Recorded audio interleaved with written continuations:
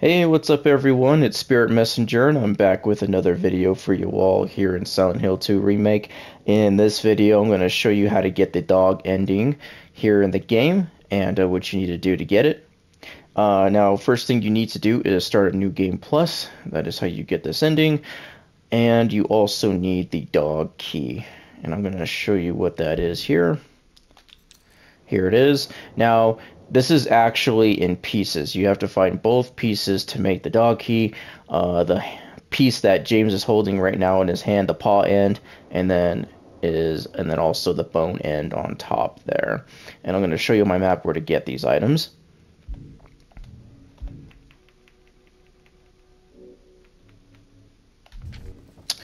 So the paw end, when you first make it into town, and you get on Neely Street, right next to Big J's.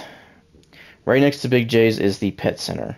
And in the pet center, in the back room, you're going to see an open dog kennel and then also the paw end of the key. That is how you get that. Keep in mind, though, that is the only time that you can get that piece, when you first make it into town. That is the only time the pet center is open. The second time you come back through the town, when it's you're in the quote unquote the other world, the pet center is closed. So after that, you are no longer able to get that piece of the dog key. Got to get it first thing right when you enter town, before you go into Woodside Apartments. So as long as you do that before you get to Woodside Apartments, you'll be on your way. Now, the second piece of the key, the bone part. The bone part you will get after you exit Rosewater Park with Maria, and you guys go out the gate right here from Jack's Inn. So after that, you're going to go down Munson Street and take a right onto Cat Street. Now, Cat Street is a residential street, so you're going to see houses on both your left and your right-hand side. And if I am not mistaken, on the right-hand side of the street, in between two houses, I believe it's the first two or the second and third house, you're going to see a white gate with a dog bone on it.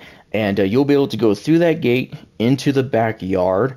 And in the backyard, there is a dog house, and in the dog house is the bone part of the key, at which point you are now able to combine both pieces and create the dog key. Be advised, though, this is the only time that you can get that part of the key as well. Because once you make it past that little this closed-off entrance, the alleyway right here, as you know, you're going to initiate a cutscene.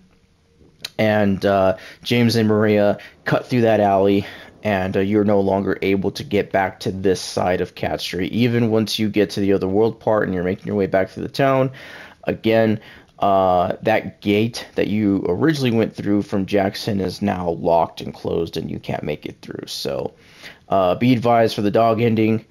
Be very careful when getting the pieces, because those are the only times that you can get those pieces. But once you have both those pieces, you just want to keep making your way through the game until you reach Lakeview Hotel and you get the third floor key. Now, once you're on the third floor and you're coming down the hallway here, instead of going to James and Maria's room down there, you actually want to go to right here, the observation room. Use the dog key, and that will give you the dog ending.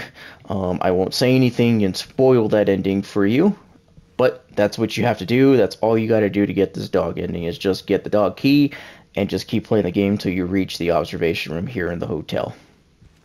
But that's it for this video, you guys. Thank you all so much for watching. Be sure to like and subscribe, leave your comments below, and I will see you all next time.